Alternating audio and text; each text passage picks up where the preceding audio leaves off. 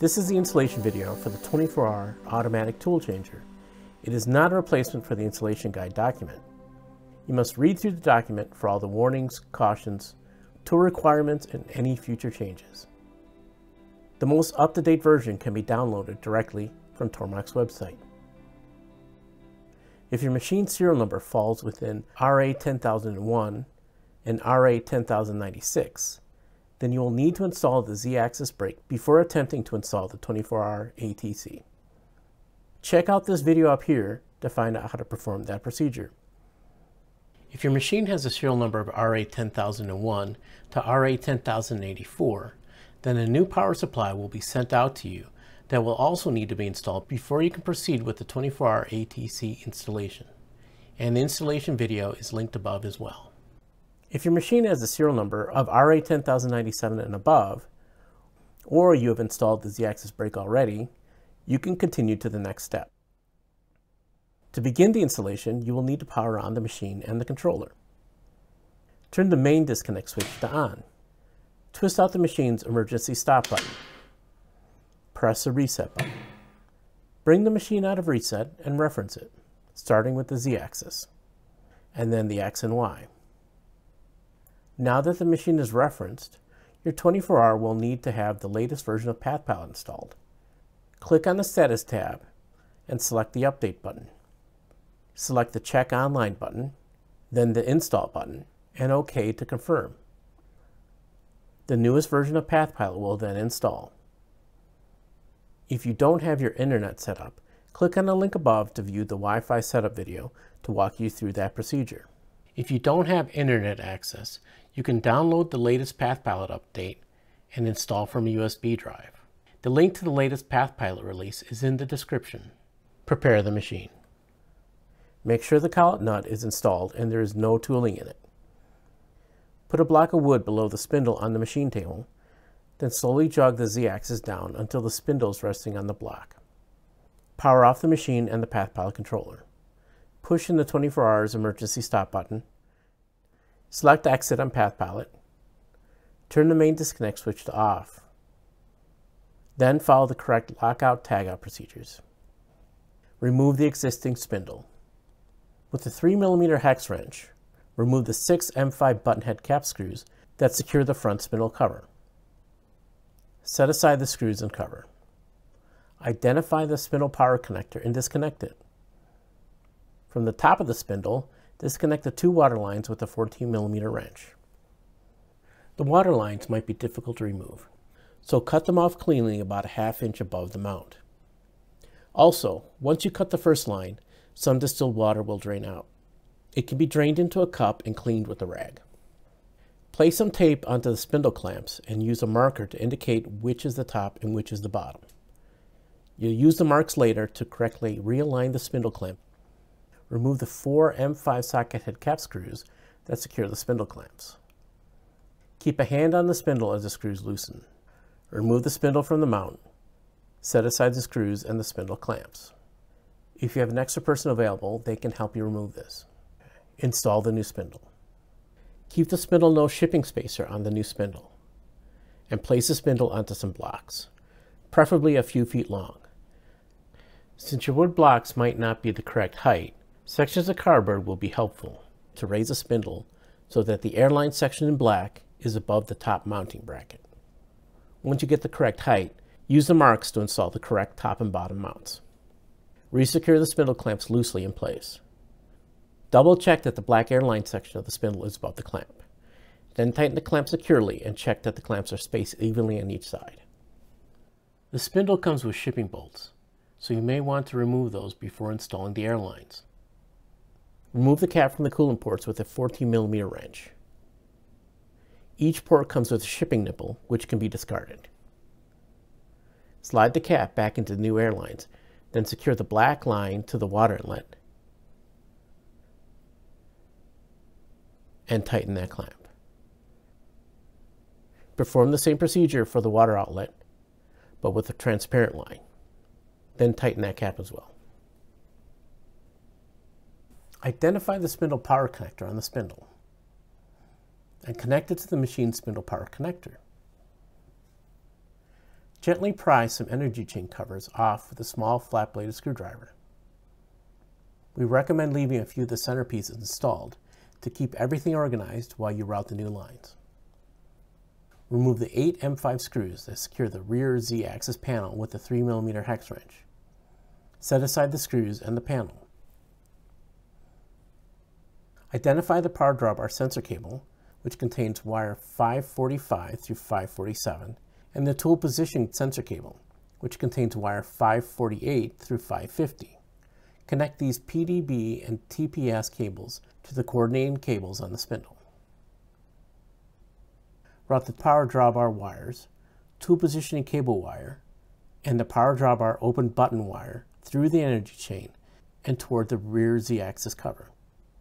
Rewire the ATC cable. To determine if you need to connect your ATC cable, open the electrical cabinet and on the X2 terminal strip, find wires 490, 491, and 492. If the wires are connected, skip forward in this video to the chapter called Install the Solenoid Tray.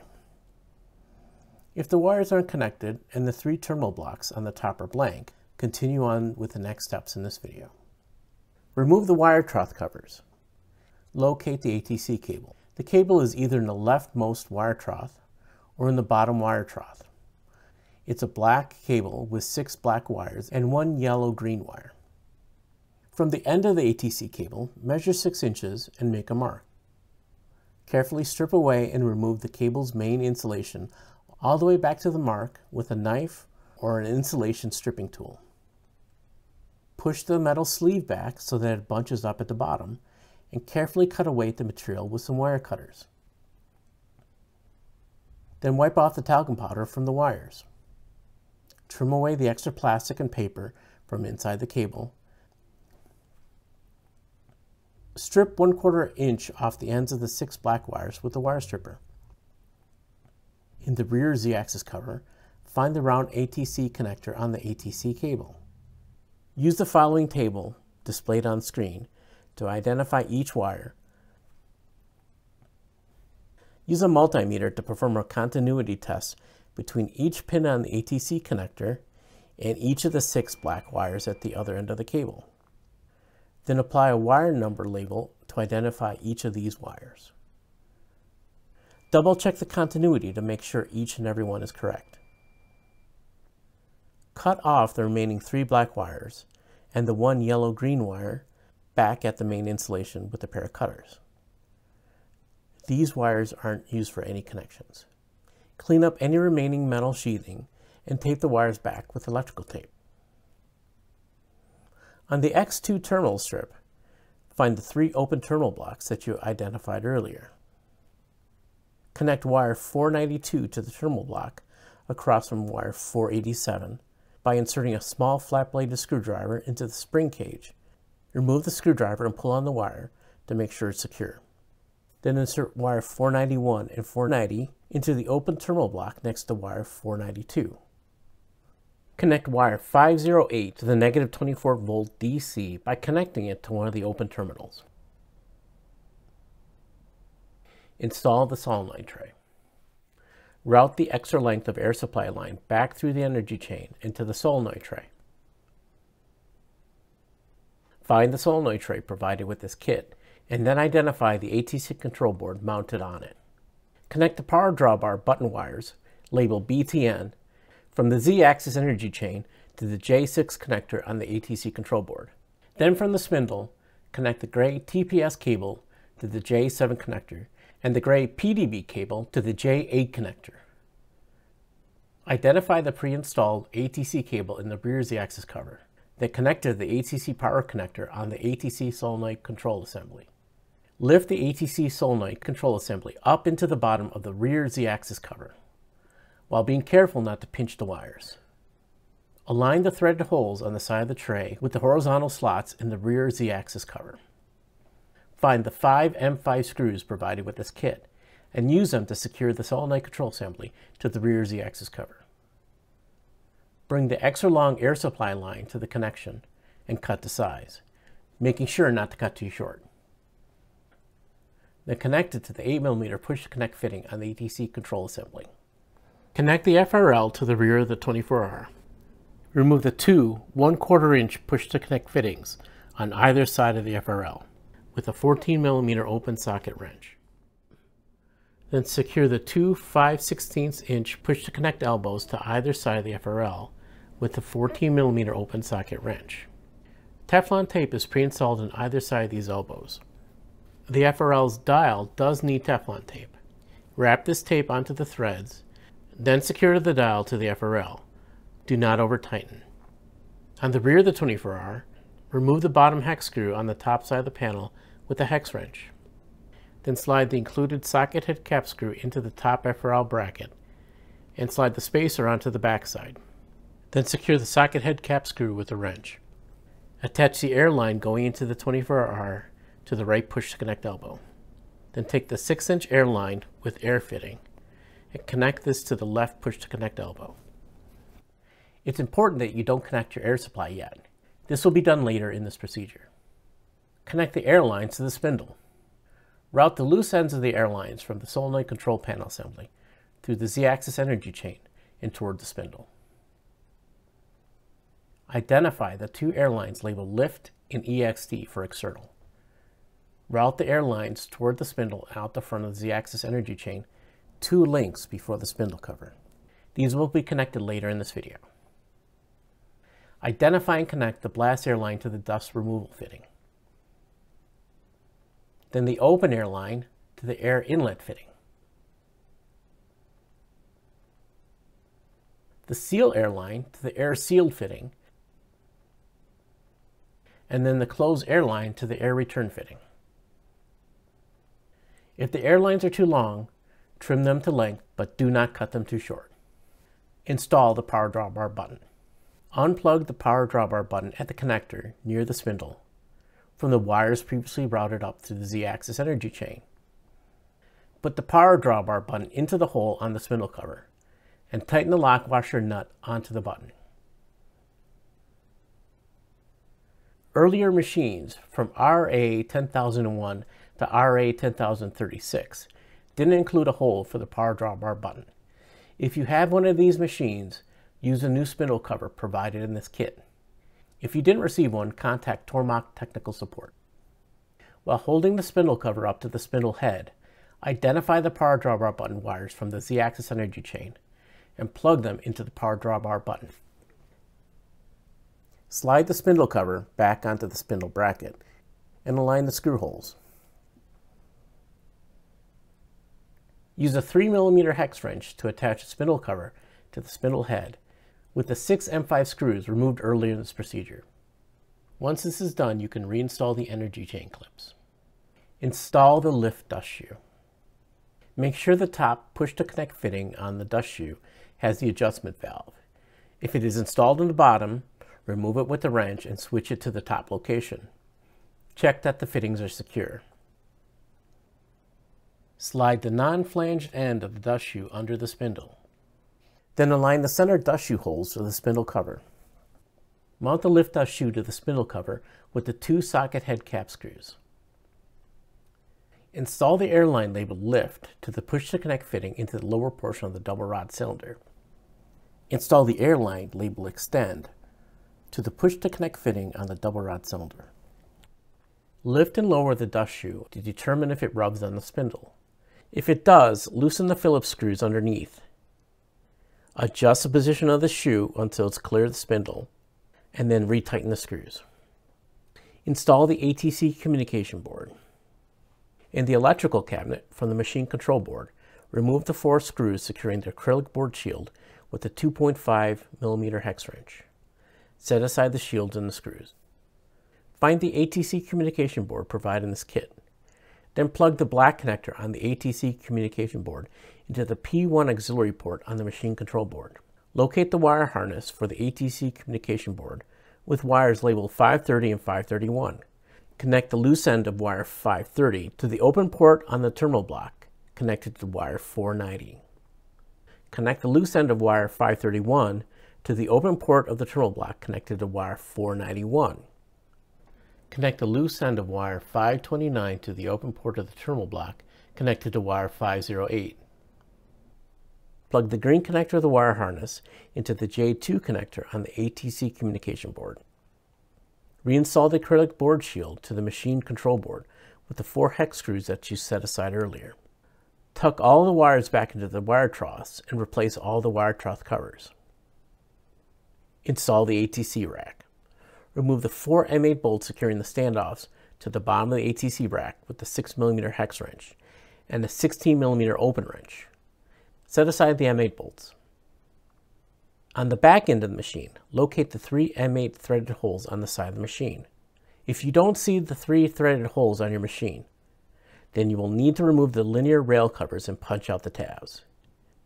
Remove the 5 M5 button head cap screws securing the left and right linear rail covers to the bed casting with the 3mm hex wrench. Place 1 short and 1 long wood block onto a secure work surface and align the notch of the linear rail cover onto the open space. Break the tab securing the punch out to the linear rail cover with a punch and a hammer. Start with one of the tabs closest to the edge of the linear rail cover. Break the remaining tabs one by one, working your way around the punch out until all the tabs are broken. Remove the punch out. Repeat these same steps on the punch out on the other linear rail cover. Reattach the linear rail cover to the bed of the machine with a 3mm hex wrench and the 5 M5 button head cap screws that you set aside earlier. Mount the ATC rack. Install the standoffs into the 2 holes toward the front end of the machine, leaving the 3rd one open. Verify that the mounting screws for the tool forks are on the bottom of the rack. Mount the ATC rack to the top of the standoffs with the 4 M8 bolts that you set aside earlier. Inspect the ATC board. Power on the machine and the PathPilot controller. Insert the power plug into the wall outlet. Turn the main disconnect switch to on. Twist out the machine's red emergency stop button. Press the reset button. Bring the machine out of reset and reference X, Y, and Z. If you didn't update to the latest version of PathPilot earlier in this video, you must do it now to proceed. Once PathPilot has been updated, open the Settings tab and select Rack Tool Changer. The Rack ATC tab will appear next to the Status tab. In the rear Z-axis cover on the ATC control board, inspect the power and status LED lights. Confirm that the green power LED is on and that the amber status LED is off. Adjust the ATC air pressure settings. At the back of the 24R, connect the air line from the air compressor to the FRL's air fitting inlet that you connected earlier. The air compressor should be set between 90 psi and 120 psi. The spindle nose air seal and dust shoe extend pressure regulator provides a constant airflow for the spindle nose to keep dust out of the spindle bearings during operation. And the pressure regulator controls the flow of air that is purged from the spindle nose and provides a downward force on the dust shoe. Identify the dust shoe lift speed control valve on the top of the lift dust shoe cylinder. Loosen the locking nut. Then open the valve by turning the adjustment screw counterclockwise 1 to 3 full turns.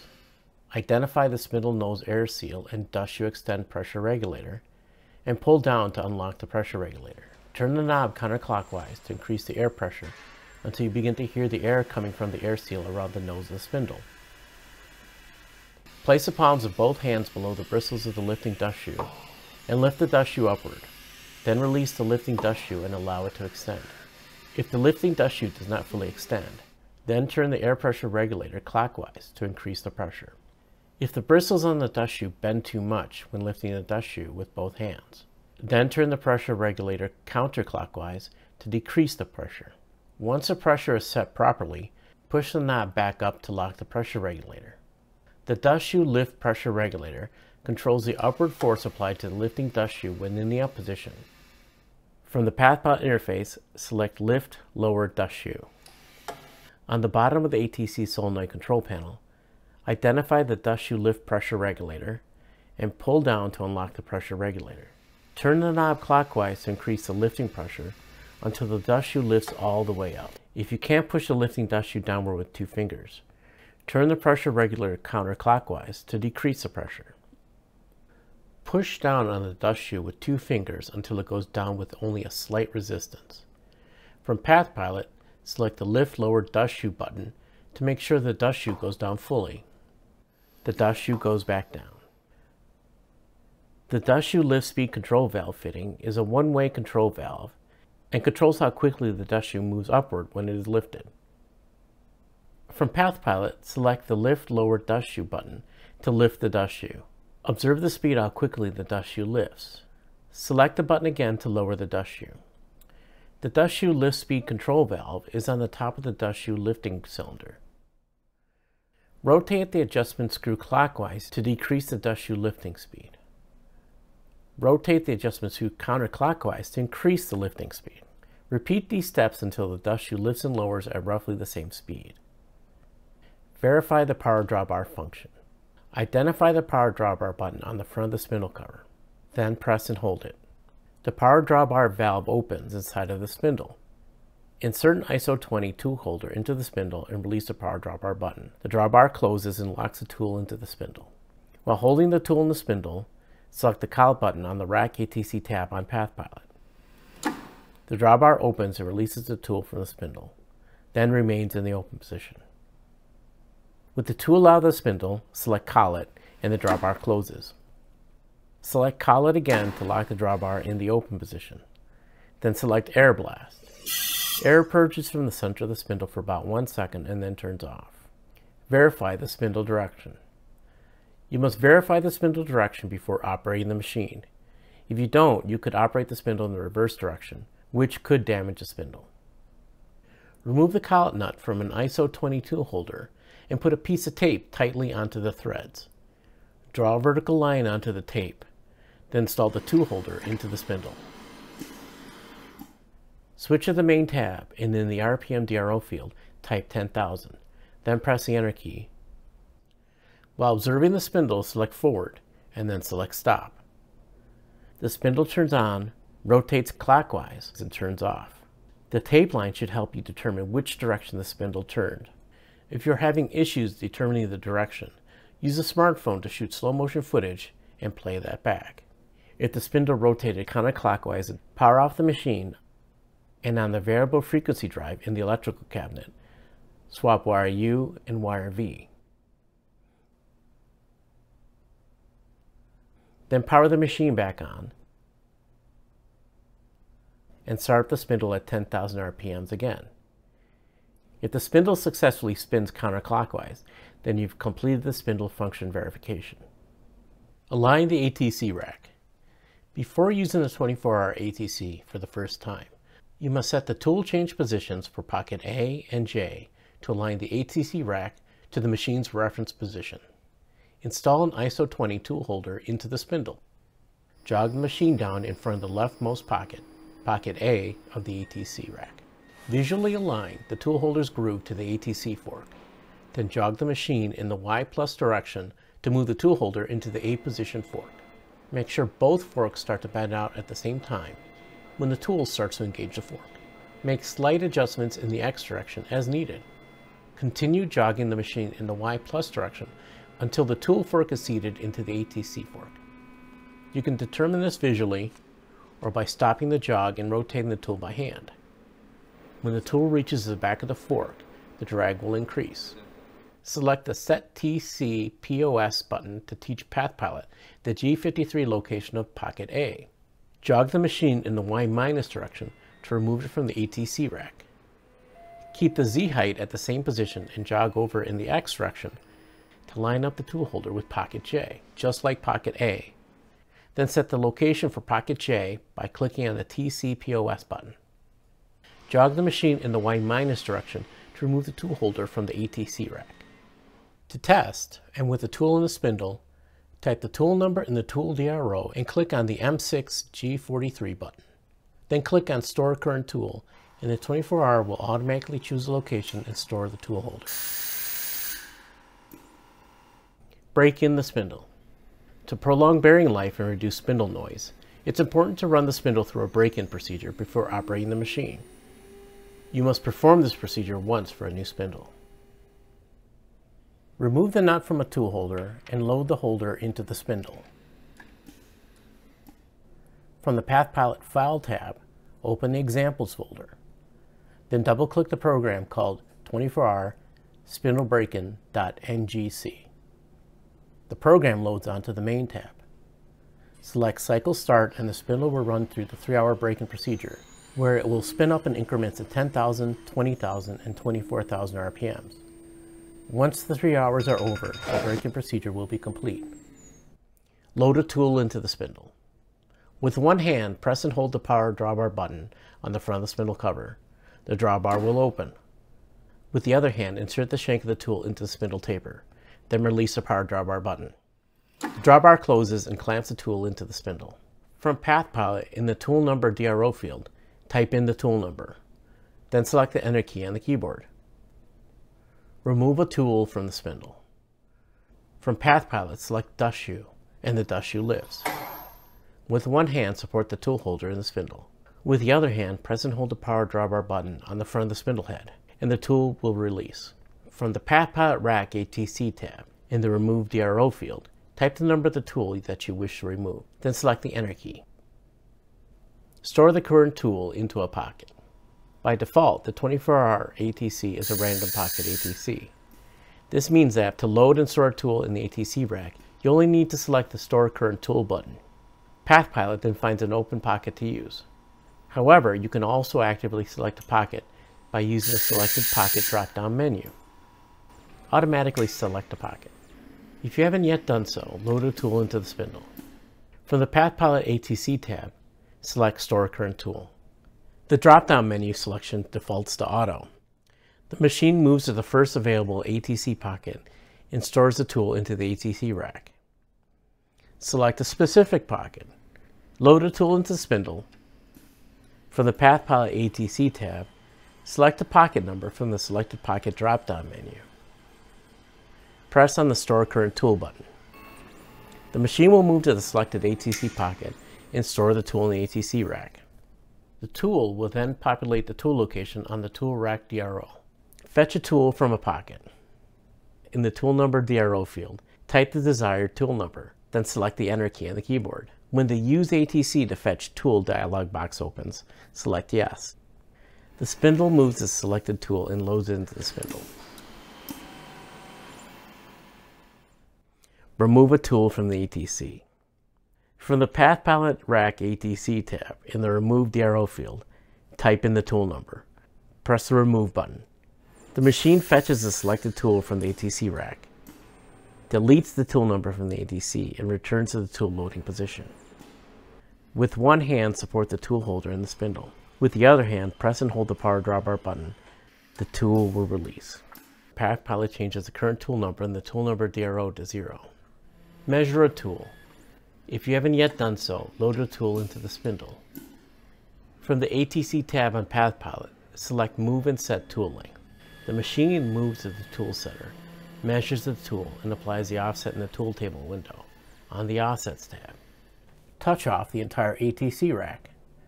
Rather than loading and measuring each tool separately, you can instead use the machine and electronic tool setter to measure all the tools that are loaded in the ATC rack. If you haven't yet done so, load all of the desired tools into the ATC rack and place the ETS into position. You may have to set up the ETS beforehand. On the ATC tab, select Touch Off Entire Rack. The 24R fetches each tool from the rack, then measures them with the ETS. It then stores the tool back into the ATC rack. The 24R repeats the step for all the tools stored in the ATC rack. There, you've just installed the 24R ATC. If you had any issues during the install, please check out the troubleshooting section or fill out a Tormach support ticket on the Tormach support page. Thanks for watching.